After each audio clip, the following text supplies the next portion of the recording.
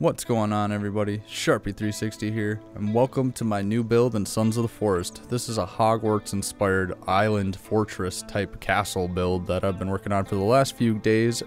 And for this build I wanted to find a different unique spot that I haven't really seen too many builds at, and I wanted to try and keep it all tied onto the same grid, all on the same building grid. So this whole entire structure that you're seeing is all technically connected, which is pretty cool. I don't know, I thought it was pretty cool to try and do that. But then so being that it's been connected, elevation has been the biggest challenge that I've had to work and overcome.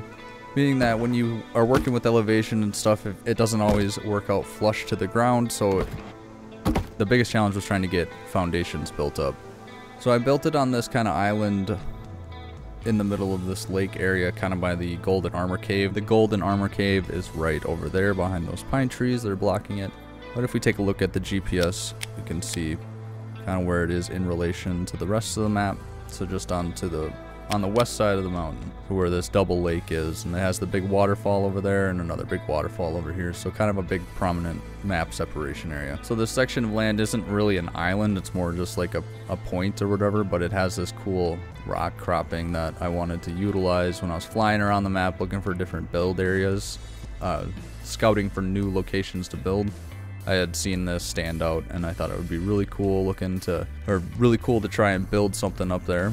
This build has a lot of Hogwarts inspiration behind it.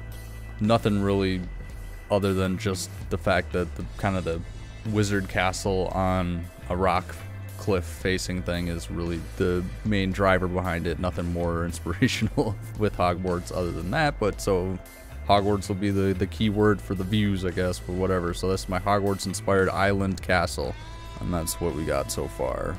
It's pretty much complete at this point. Alright, let's jump back in. So we'll start.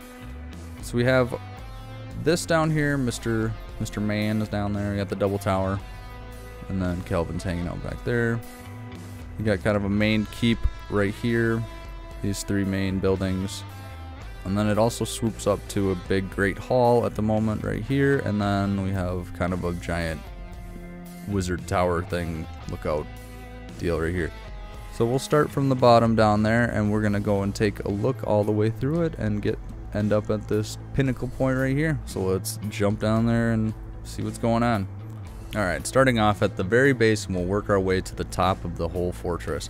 So to start with, we got these two towers on the side. We'll call them the dormitories, I don't know. They got the two towers on each side. They are symmetrically mirrorly built, so one side and the other. And then they're kind of offset in the grid a little bit. So like I said, this whole structure is one grid. Alright, so let's head up here. You got this rope. I'll just give you the full tour.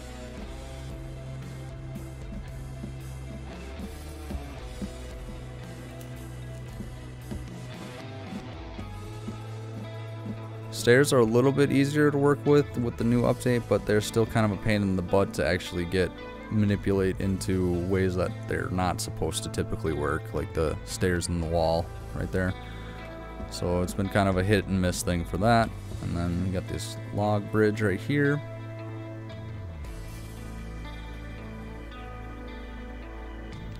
And then it pops out to this side, and it's basically the same thing working down.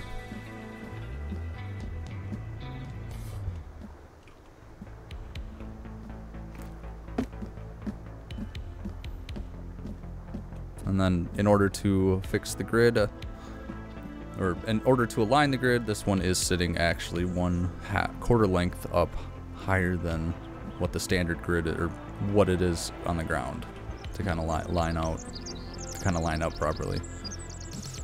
And another wood bridge.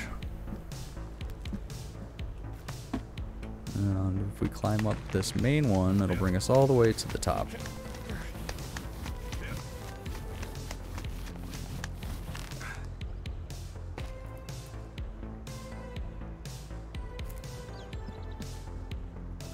So more of just like an access point than really much to do up here other than that. And then the other side has the same thing with the cool little pointed roof tower thing. So pretty neat. Drop down here.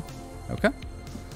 And then we got some stone wall stuff going on as well here. I have this little balcony that I built with the new update. Patch 6 has stone that we can work with as building material. But at this point, I tried to add in a lot of different uses with the stone on this build, but a lot of the foundational stuff and the structural stuff had already really been in place to the point where switching it out was going to be too much of a laborious task to do and could have just potentially ruined the build altogether. So I really just used it minimally, and it wasn't in the places that kind of made sense.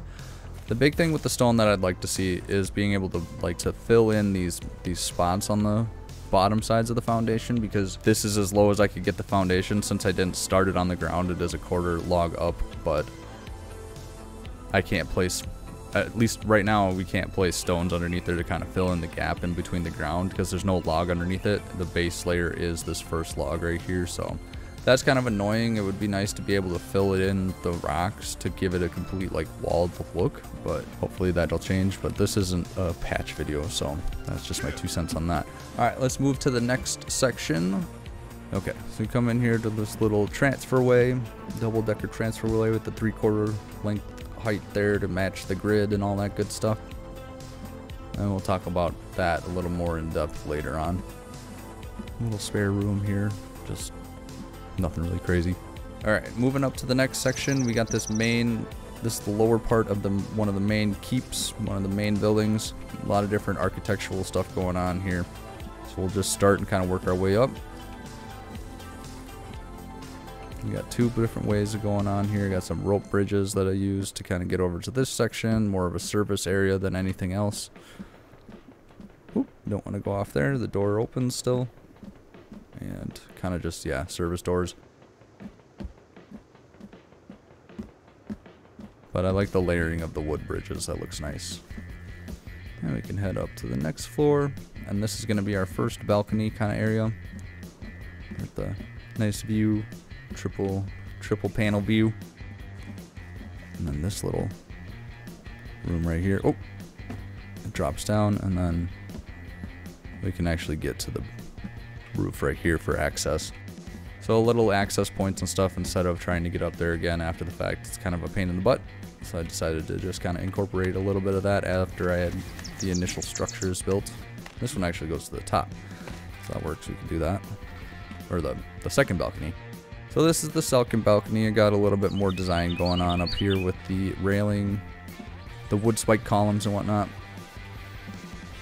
And this one's open, kind of has an overhang awning. Looks a little bit nicer. Okay, and then we can move to the next section.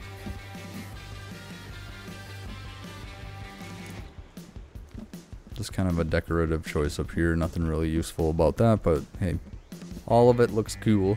And then up here we got the same thing a little bit, but this one is actually not raised up. The other one, the one below it, you can see it's kind of raised up a quarter log and then built, whereas this railing is just straight on the ground like that. So it's kind of cool. A nice view.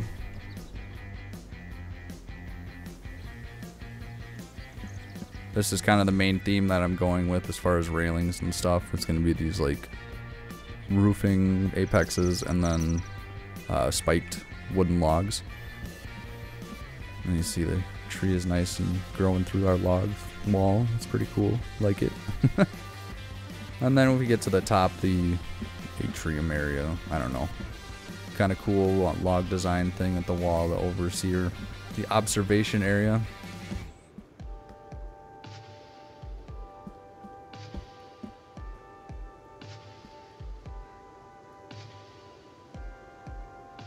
So pretty cool design there. Nothing too fancy dancy, just really kind of just making it look cool. And for this one, I'm not really going to be filling anything in as far as interior decorations, tables, anything like that, like I had done with the sharpened scale build. I think that contributed to the pixelation problems I was experiencing. I haven't had anything like that happen with this build so far, so I'd like to keep it that way. I'm trying to really go minimal on the torches as well, because who knows, I think that had something to do with it as well. And then these little doors just come out the back right now. Cool. So that is that main hall, main big tower area, if you will. And we can continue onwards to the next section. Got this walkway. Nice little walkway that goes down the cliffside. Mountain in the background. And then a walkway to access this side as well. Coming in through the door, we got this room, kind of a double-decker with a half loft up there. Pretty neat. You can. This room also has a rope you can get up here to this loft area. And then there's the rope that goes up to the tower. So this one was kind of wonky because of the way that the rope mechanic works. So when you do climb up it, you gotta hold back so you don't fall through the front. Like that. So, and you get up here, and you get this little lookout tower. You can climb up this rope. Again, hold the back so you don't fall off the edge. And we're up. One hell of a view. It's pretty dope. I love it. This is probably my favorite spot I've found yet to build.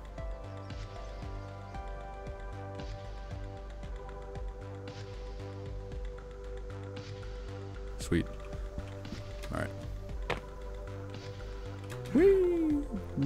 Okay, so up on the roof of that double-story loft room, we just got these little neat little roof accessories. Extension dealy bobs. I don't know. Just trying to play around with different roofing combinations and see what I can find. Let me know what roof is your favorite in the comments below. Alright, let's move on to the next building. So, coming out of here, we can go either the second story or the first story through here. Bada boom. Into this room, we got a nice lake observation area.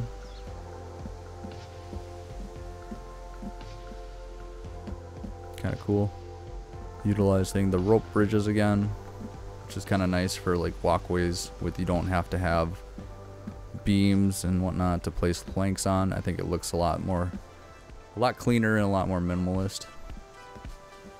Less cluttered. Pretty cool. Pop outside here for back door. Got one over there to that building. Cool. And then this just brings us to the roof of this one. Well, this is the battle area. The observation platform. You can shoot planes out of the sky from here. And shoot the Navy vessels as they're coming towards our base. You can defend from all areas. Going with that running theme of the apex spike railings. So that's that. Alright, we can jump down. We can move to the next room. Coming through this door, we go up the stairs. And we get into this main communal area, I guess, would be the appropriate area name for it, I guess. I don't know. It's just like kind of the bigger open community gathering hall. Porch right there. And this is where the band performs. We'll sell tickets and have live music and whatnot. So this is the band. This is the stage. We got that, and then got some interesting stuff over here. A lot of work with like the half level platforms in this room. So right there for one, and then the stairwell, and then more rope bridges to kind of, like I said, they're easier to work with for stuff like that. And then this pops out to a little observation deck area. Nice little corner thing here. And then we also have a door on this side for accessing the roof as well. So if we go up over here, we got all this cool stuff.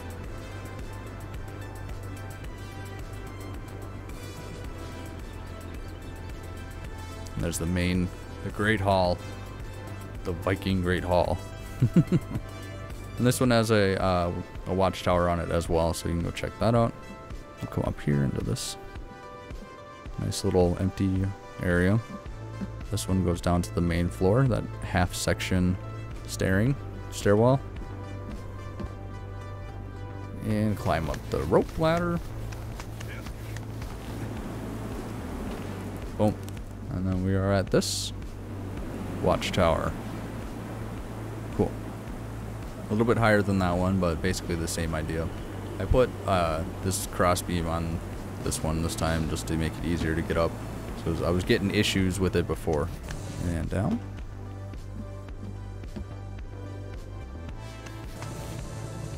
Boom. Alright, now we are back where we started in this room.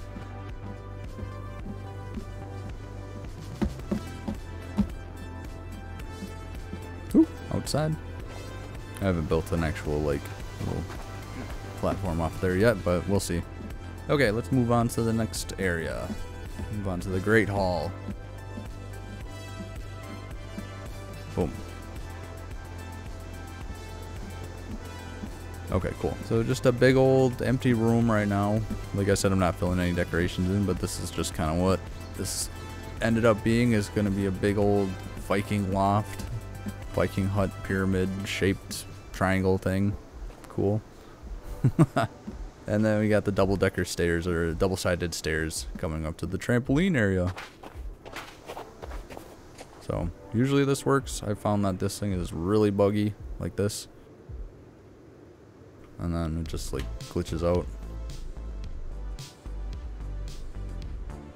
until I get up again. So I'm gonna probably switch those out because that's annoying, but it was kind of fun to screw around with.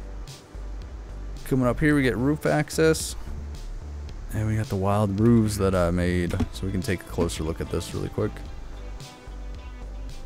So basically what's going on here is it's the same roof pattern, but this section, the middle section, and the far left section are raised by a half log each.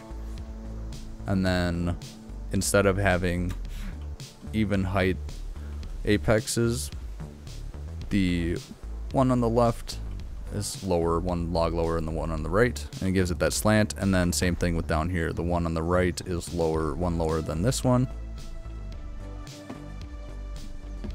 This centerpiece is the same height, so it gives it that gives it the level look, kind of a swoop up across and then down, and then just the opposite on this side with the apex heighting. So it kind of gave it a cool effect. And then we also have the same thing up on this roof as well.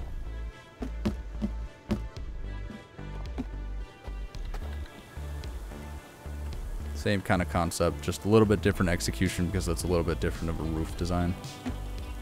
But I think it turned out pretty cool. I like it. Looks kind of cool. Unique, definitely unique, if anything. So that's that. Let's jump back down. We can head back inside. Maybe, if it can let me in there. Okay, cool. To the tramp room. That's that. Again, more utilization with the rope bridges and stuff instead of actual like plank catwalks. Looks a lot cleaner, a lot nicer. And then back on the main floor, nothing too crazy. I don't like that snow pop in and out. That's really annoying. And then we can move to the final building. We'll do our giant wizard tower, ritual tower, sacrifice demons thing. Yeah. Okay. Cool. So I made this giant observation tower back here as well. Figured it was just fitting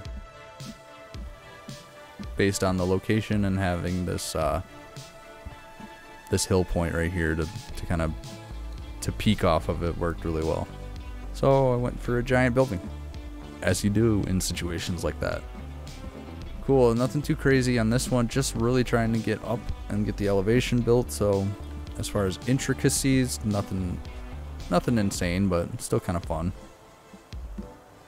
Got this little hiding room. You know, I like to hide my little rooms and stuff like that, little secret walkways. If you can access it and it's hidden and stuff, it's even better.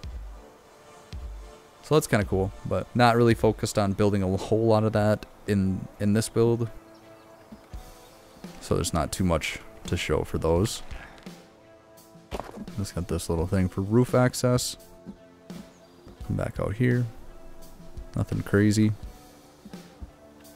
Kind of adds to it, so it's not just a big old sloping plank too. Okay, and then we can head to the top of this tower. Oop. Oh, I'm on the wrong side. I need to face this way. There we go.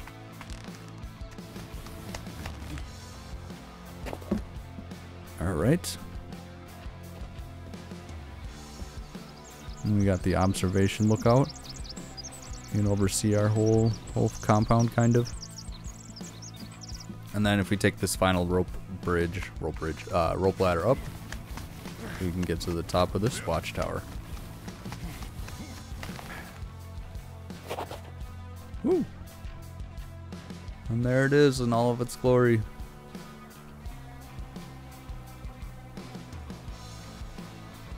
Pretty cool. I dig it. You can't see too much because of the trees, but I did like keeping the trees in there. Woo! Alright, let's jump.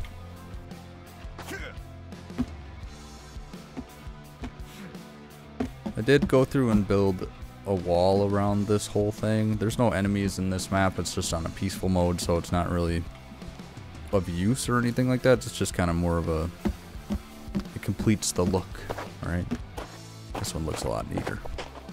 There's a wooden fence that goes around the whole thing.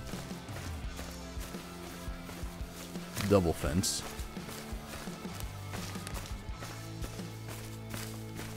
So yeah, like I said, the biggest challenge for this build has been the elevation. I believe I started... Okay, so basically, this was kind of the origin spot for the build. I believe the first logs placed down were just past these couple of planks over here on the ground up there.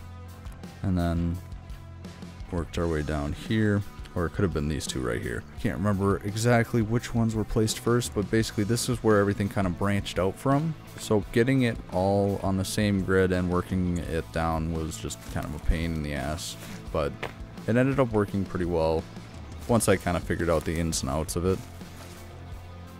So nothing too crazy. But I would definitely like to see these to be able to like be placed as a ground log, not on a platform or raised or something like that.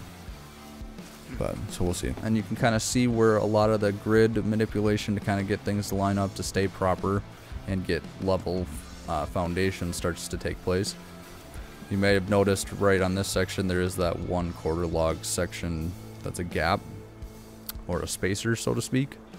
And then in here you can kind of see that there's these 3/4 log sections that bring up the to work with this main grid, or one floor section up here. So it's just a lot of manipulation to kind of keep everything lined up properly, to keep the grid stable, or stable is not the right, to keep the grid more flowing properly, so I can have the room or flooring line up where it should. So you can see the planks up here will line up with the floor, the bottom of the floor on the first level of these towers. So just stuff like that. The thing with working down or building like this is that it was like a challenge. You have to build down and create a platform to like a base layer foundation and all that stuff, and to keep going down and stuff. You can't just build down. So for instance, like right here, you can't just build down and then place a log onto the ground. Once you start building or moving off of the ground placement of the logs, you just can't place them back again. It's always going to be on some sort of like raised grid, even though it doesn't look like it. So that's been kind of a pain in the butt, and it just kind of adds for some... It'd be nice to be able to put the logs down.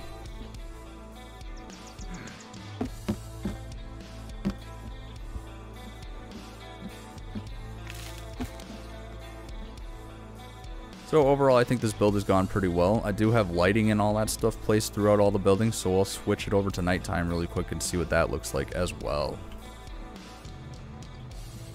And Kelvin's still there.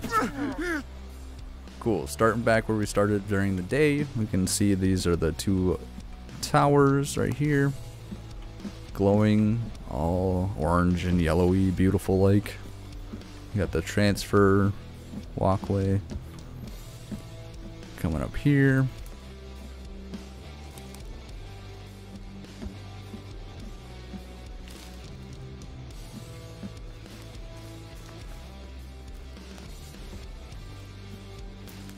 didn't use any light bulbs on this or solar panels on this because I do not like the way that they look in comparison to the warm light that the torches and the skull candles give off. So if you're wondering about why I haven't used any of those, that would be the reason.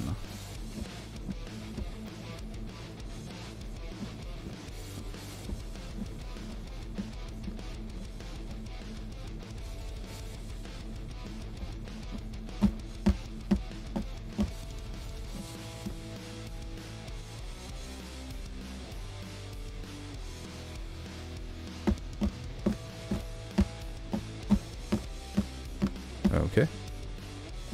All the pretty lights.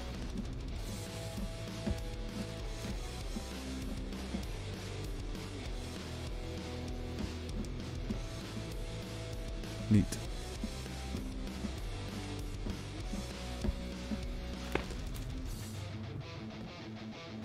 This is supposed to work a lot better, but he always still gets hung up right there. That's okay.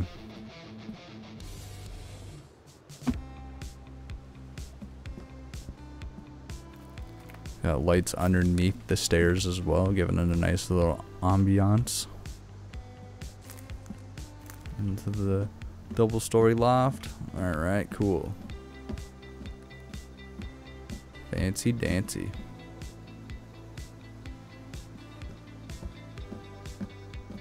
Next room.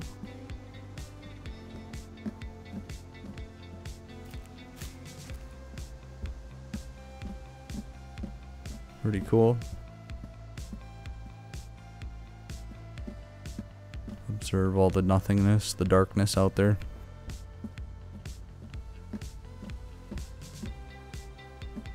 Okay, let's move to the next one. We can go up the stairs.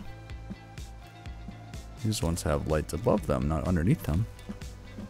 Ooh, super spooky. And then this is kind of, this whole area was kind of intended to be a big observation thing of the lake. So it looks really pretty. You get a lot of good view, obviously, right? Not right now. You saw it during the day, the view.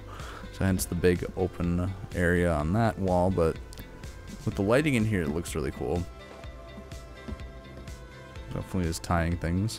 Could use a couple more, but like I said, I don't want to overdo the lighting because I believe that contributed to the issues I was having on the pixelation with sharpened scale.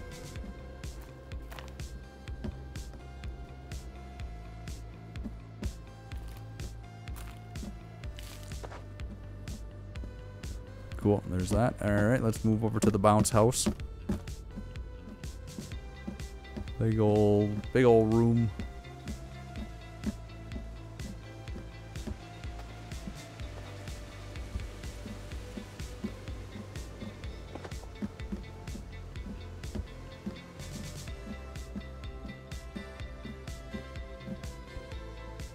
All right.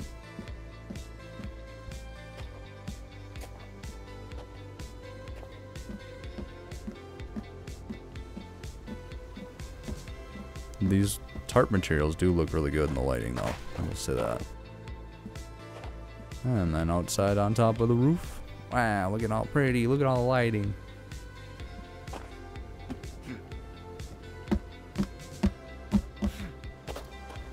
Whew. All right. And finally, let's go check out the Wizard Watchtower.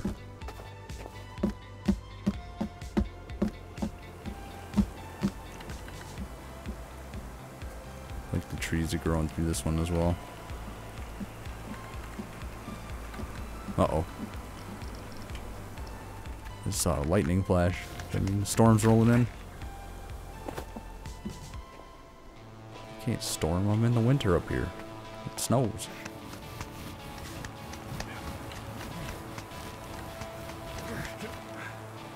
And finishing off where we ended up last time, we have arrived at the end, the watchtower. Cool.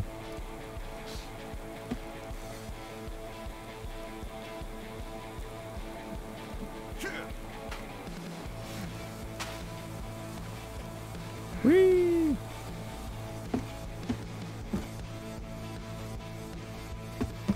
So yeah, the lighting looks really cool. It really adds a lot of hominess to it when it's nighttime.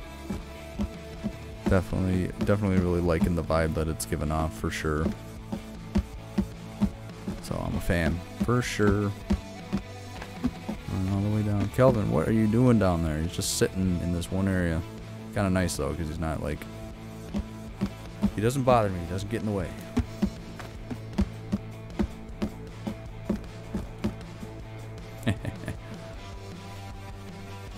Alrighty. Let's get to a better spot and we can wrap this video up.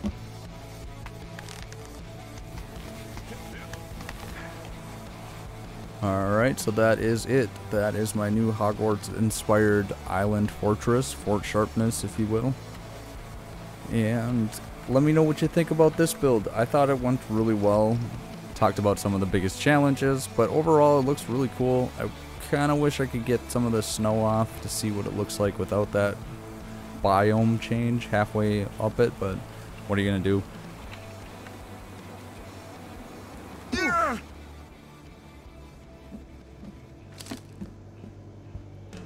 So that's where I'm gonna leave it with this one. What do you think about how this build went? Do you like the location of it? Have you built anything on this location? Have you tried anything as far as like the verticality of things? Trying to branch off and keep everything on the same grid. It's been pretty challenging, but for the most part pretty workable. So I'd say overall it was a success. I'll probably keep building, depending on how this video goes. I might keep working on this and extending it out towards the golden armor cave just over that way, or I might find a completely new location and start building somewhere else. But definitely let me know what you would like to see in the comments below, and that'll kind of give me an idea of a direction going forward, whether to stay here or to find a new location. Because there's a lot more that we could do with this area, but there's also a whole lot more locations that have a ton of potential to build, especially with all the lakes and ponds updates that have been added in the last couple updates. Definitely hit me up in the comments. Let me know what you want to see on that one for the next Sons of the Forest build video. I might have the game file available for download if you want to link up on Steam, or if you want to hit me up on Twitter, I can send over the save file if you want to go check it out. That would be totally fine. Just I'm not going to post it online publicly, but just hit me up on Twitter if you want to see the actual game file. You can go in there and explore and wreak havoc for yourself.